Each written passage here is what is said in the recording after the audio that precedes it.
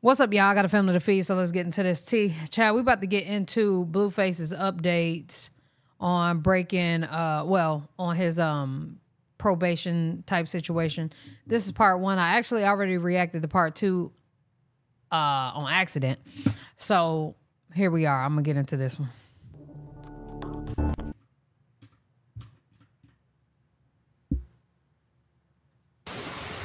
Good morning, good morning, good morning. This is your girl, your favorite paralegal, aka Cassandra Lynn, and welcome to Legal Doc Talk 24/7. I am coming to you guys today with an update on Blueface. Apparently, the hold that we seen yesterday on the Los Angeles Sheriff's Department has been depleted. And when I say depleted, it is gone. So he no longer has the hold on his Nevada case. So looking at, This is what I was telling y'all, that she had just did that other video.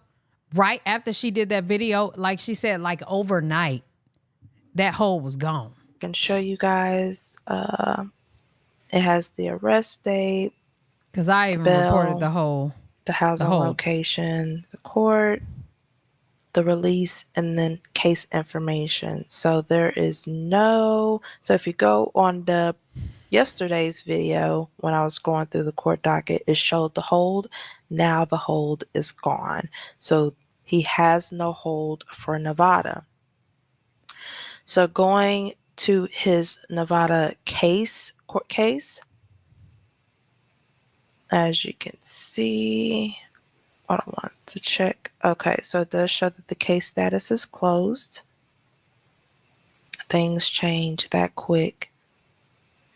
And if we scroll all the way to where the bench warrant, so initially, you remember he went in back in January when he turned himself into Cali.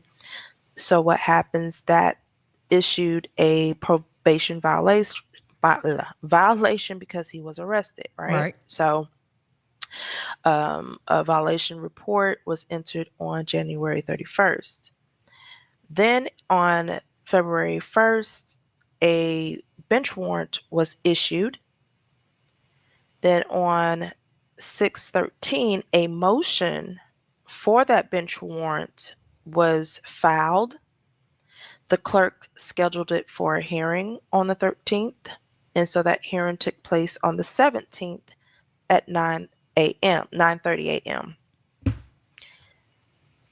And then on Friday, an amended judgment of conviction was entered. So that means that the conviction, they amended it.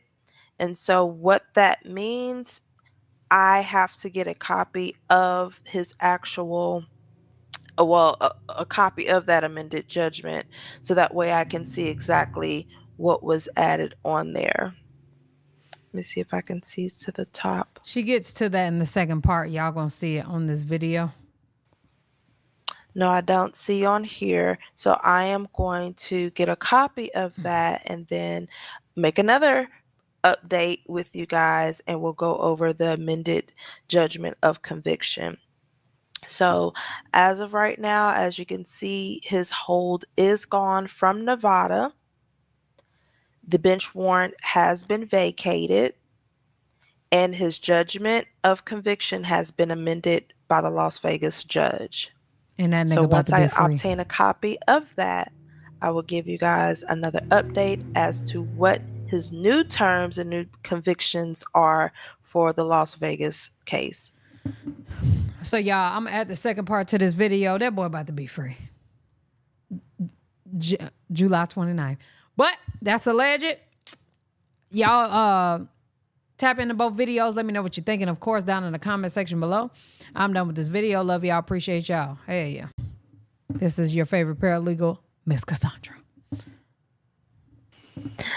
Hey, hey, hey. It's your girl, your favorite paralegal, aka Cassandra Lynn. Welcome to Legal Doc Talk 24/7. And this I keep is calling her Cassandra, and it's Cassandra. Cassandra. going to be part 2 of the Blueface update. Let's hop into it. So, as discussed in a previous video, the hold for Nevada has been lifted. The jail records updated overnight to reflect that. Okay. Going into the court docket, it showed that there was a motion to quash the bench warrant. There was a hearing that took place, and an amended judgment of conviction was entered onto the document, and the bench warrant, and when I say docket, and the bench warrant was quashed. So I did tell you guys Quashed. that I was going to go pull the minutes so that way I can see exactly what went on in that hearing. And I have that pulled up, and let's take a look at that. So the case is now closed.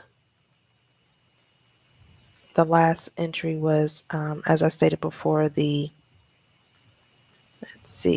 amended judgment of conviction. Let's see.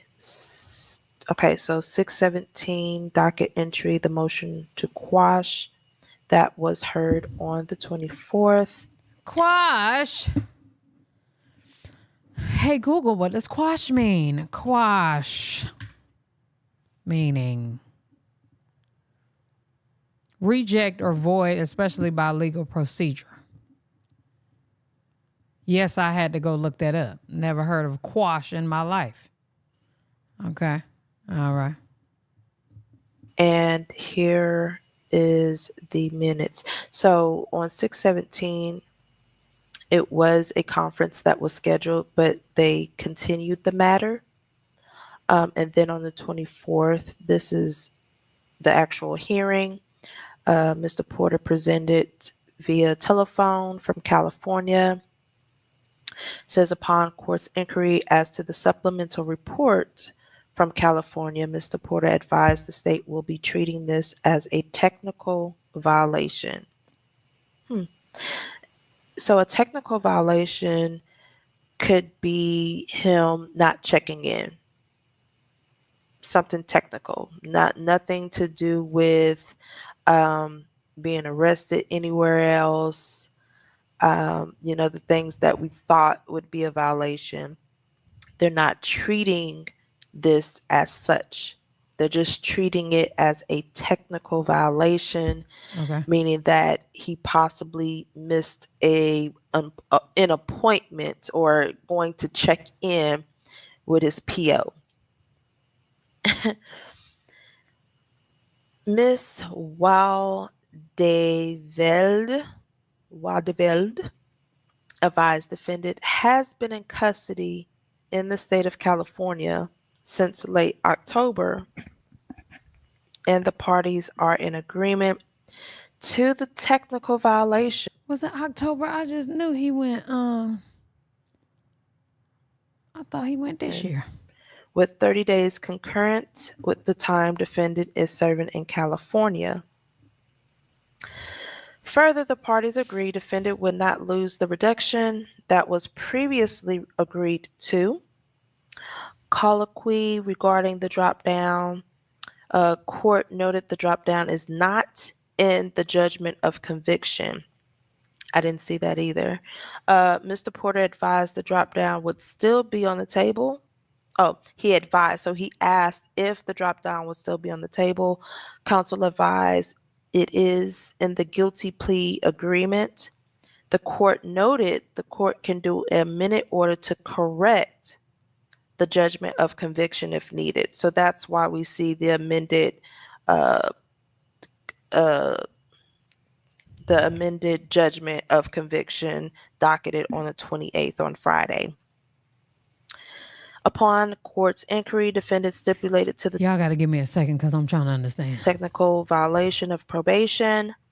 Matter submitted, court ordered, probation temporarily revoked, and defendant is sentenced to 30 days in the Clark County Detention Center with 30-day credit for the time served concurrent with the defendant's California case. Thereafter, probation reinstated. Further court ordered the bench warrant has been quashed. The court noted that the defendant is still on probation in this case and admonished defendant to report to parole and probation within 48 hours of release from custody. Yeah. So his time is running, his 30 days is running concurrent. Once he gets out, all he has to do is report to his PO. So overall, they are treating this as a technical violation, meaning that he possibly failed to report to his PO, or he didn't do classes. Remember, he had to do those classes. Basically some light shit.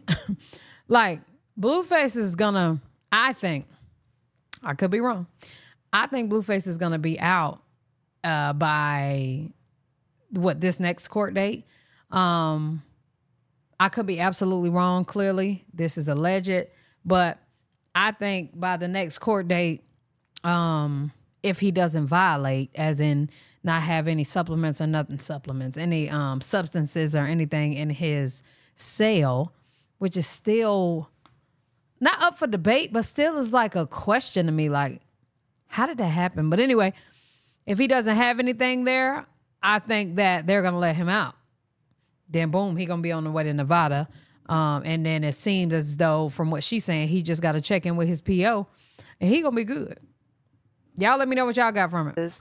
Or I don't think he had to do like a drug test or anything, but something technical. So everything that we have seen him do, everything that we have seen him do is not going to be considered a violation of his probation. What do you guys think about this? So all the shit that he's done, they don't, it don't even matter. It don't even matter. Please comment below and let me know your thoughts.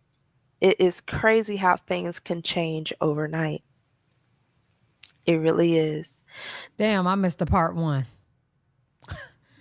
Okay, shit. I'm gonna have to flip this around. Don't forget to like, share, and subscribe. And until then, you guys be blessed. All right, so I'm gonna put part 1 in front of this.